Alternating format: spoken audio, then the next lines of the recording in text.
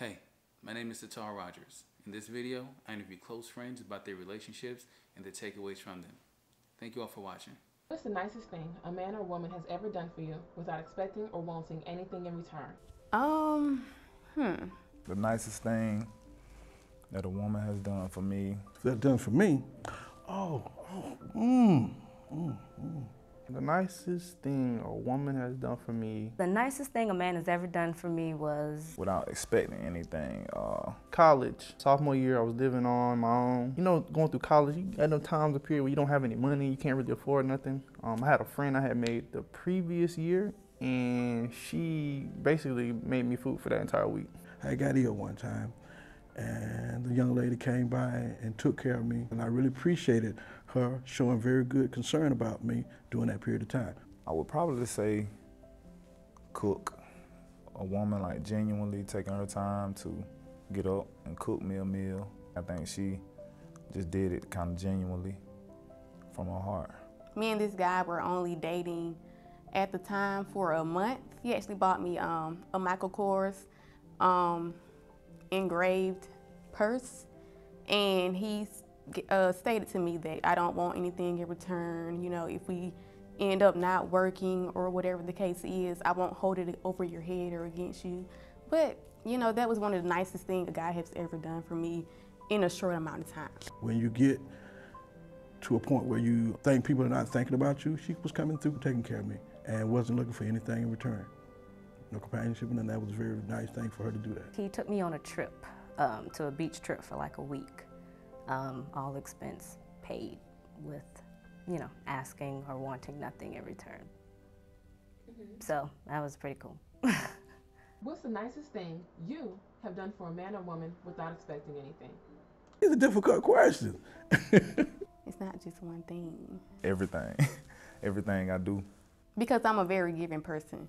So whatever that person needs, if I care for you enough, I don't have a problem, you know, giving or offering it to you with nothing in return. So I've dated someone who ran, I don't know, he ran like a little hard on his luck, and I let him borrow my car for a substantial period of time. Some months or so.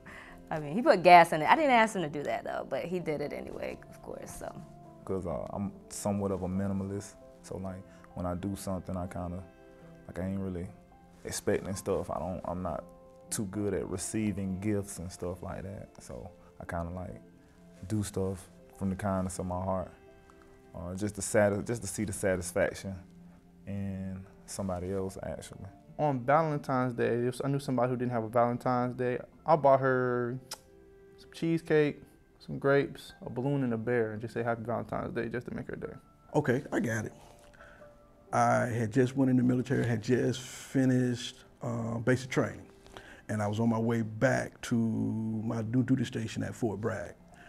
And we were getting on the bus was packed, and a lady was sitting down, wasn't sitting down, all the seats were taken. And I gave her my seat, and that was a trip that took almost 48 to almost 72 hours. I stood up the whole time until we got to Virginia. And that was it right there. What's the best inexpensive date you've ever been on? Okay, that's an easy one. Okay. Oh, I've never been on an inexpensive date. I'm a very chill person, so to me a date is like, you know, at home watching a movie, you know, ordering food, just enjoying each other's company. So that to me is the best inexpensive date I've ever had. Going to the park. Like probably going to the park, a river walk, hanging around, picnic, definitely a picnic. so I went on like a picnic date once, and this guy I was dating, he had like the little blanket, and he like fried some sausages and had some water bottles, and we sat by the lake and ate. And I think that was like the nicest and definitely most inexpensive date I've been on. That's when I got married, my first wife, I was boxing then, and I used to train a lot. And I wasn't spending as much time with her, and she told me, she said, come get her. It was her birthday, and I thought she wanted me to do something real spectacular. Only thing she wanted me to do was play basketball with her. And that was it. And that's what I did. We played basketball that day. How does a man or woman know that you really like them? What do you do differently when you date them? What I do differently if I was really into him. What I do differently? The way that someone knows that I'm into them, if I give them all of my time and effort. It's really not any actions I would do differently. I would just go like super above and beyond on the actions I already kind of, because the type of person I am, I give people my time and effort and affection. So if I really, really like you, it's like beyond 10. It's like really over the top, I would say. When I'm willing to spend my time, I'm not gonna lie to you, I am kind of selfish. So when I'm willing to spend time, put energy and effort into talking to you, because I really don't care to text or call, that's how you know I'm interested in you. I'm gonna spend more time, because I will make that time. That time is gonna be where I'm gonna say, hey, what you want, let's go do you.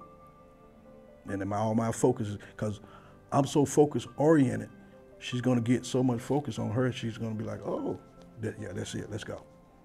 I turn my phones off. I won't get on Facebook. I'm not gonna do Instagram.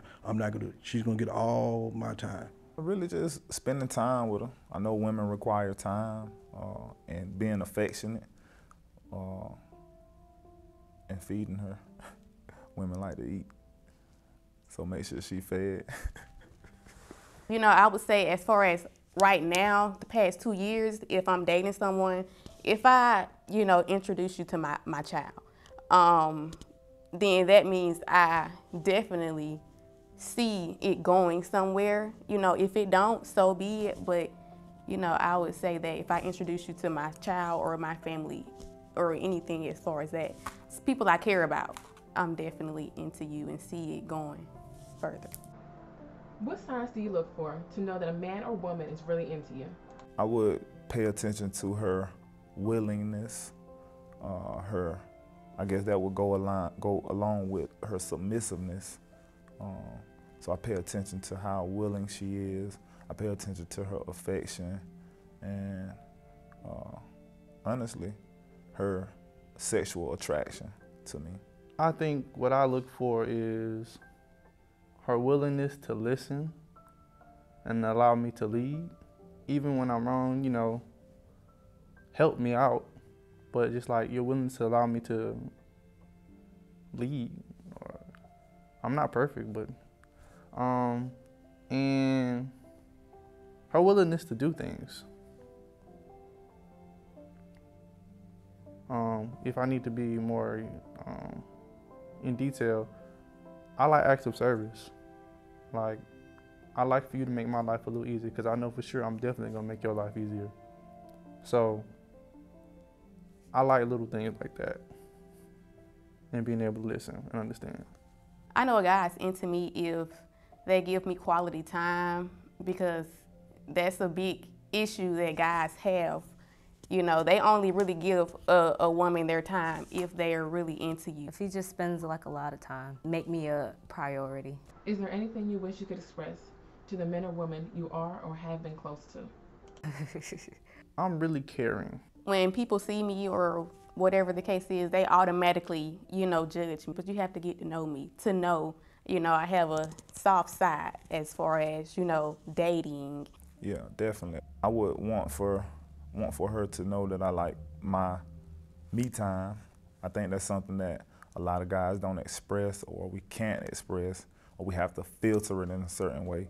I'm a little insecure about certain things or whatever. I had certain past situations, and sometimes they manifest themselves into relationships, and it seems as if maybe I'm trying to pull back or, push them away, but it could just be certain insecurities that I haven't possibly dealt with from the past. A lot goes on in my mind. Like, I'm always constantly thinking. I'm always constantly moving. So I'm always trying to plan ahead or think ahead about something that might make you happy. I like to make things smooth, so I try and think about things to make things a little smoother. So I'm very caring and thoughtful when I try and do things. I think with most men in general, we're going to be a little private. We're brought up there. We got two different cultures, and I would like to be, some things I like, you know what I'm saying, we're going to hold that.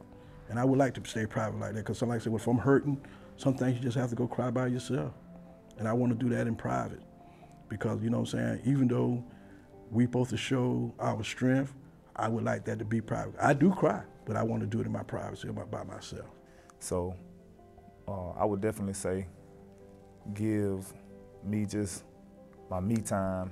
It ain't really got to be nothing like too serious, or if I have a day to myself, if I hang out with the guys, even if I'm playing a video game or something like that, something uninterrupted where we can kind of like, well, I can kind of recoup and think about things, because most of the time being in a relationship is like, or dating is more so the man worrying about, or not worrying, but concerning himself with making sure the woman is, you know, satisfied with affection and getting her time, all that stuff fulfilled. What have you learned from the men or women you've dated in the past? I learned that women are insatiable. Women are selfish. You can never like fully satisfy them or 100% make them happy. They are very insatiable. Like you can never, just when you get to 99%, something will happen, they drop you back down to 75%. They don't take accountability. Women do not take accountability. Even if they do, it's still kind of, I was wrong, but the reason I was wrong because you did this, and it always lead back to the guy. So I think, yeah, that's it. And they always hungry. That's for the main part, they always hungry. A lot of women that I've had dealings with, they listen to respond. They don't listen to understand. So when you tell them something, they go on the defensive instead of like really trying to sit back and listen to understanding what I'm trying to say. Don't just respond and don't throw blame my way. I hate that, John. It's annoying. If they give you their time, their intimacy, and you kind of cut them the wrong way, they're very, very vindictive. But that's a good thing. You got to let them, if they don't do anything to you or don't say nothing to you, they're not studying you. If they're not trying to get back at you, you did not hurt them. If they let you walk away, you ain't, oh, please, I wasn't into you anyway. I think that men want to fix things. They're fixers. If you correctly or maybe like properly structure what it is that you want from them, they'll do it. Say you having like a terrible day at work and you just like, oh yeah, they all get on my nerve and all this other stuff. And what I find is men who really care about you and like you, they're gonna be like, well, we need to do this, that, and the third. They're gonna come up with a game plan for you. And you might be like, I don't need a game plan. I need to vent. I just want to tell you about how crappy my day was today. So I've learned in my experience that sometimes it's not men trying to control the situation or tell you what to do. It's just they're like natural fixers. They want to make things right for the woman they care about. These are men who care about you. That's what I'm speaking about, those type of men.